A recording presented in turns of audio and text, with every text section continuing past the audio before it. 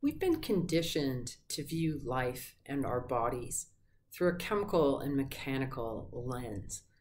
This is never more true than in menopause, where women become concerned about their estrogen and progesterone levels and possibly supplementing those in order to have an easier passage through menopause. My name is Eileen McKusick, and I'm an electric health educator.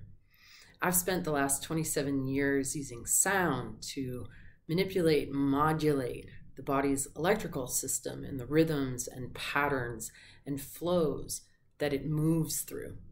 And I've found that looking at life through this electric lens, through this sonic lens, this rhythmic lens, is actually much more accurate and a much more efficient way to treat what ails us.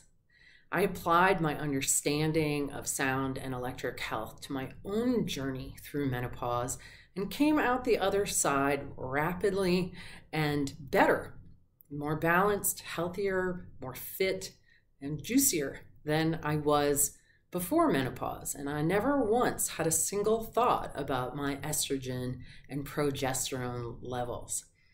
I'm going to be teaching a class this coming August 15th at 5 p.m. Eastern on looking at our bodies through this electrical lens instead, and all the things that we can do to support our electric health as we age, as we transition through different phases of life.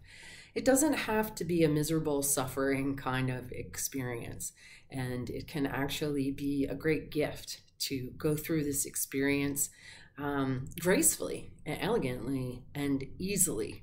And I will show you how. So in this class, we'll both talk about the electric solutions that you can employ to keep your whole system balanced, never mind your hormones.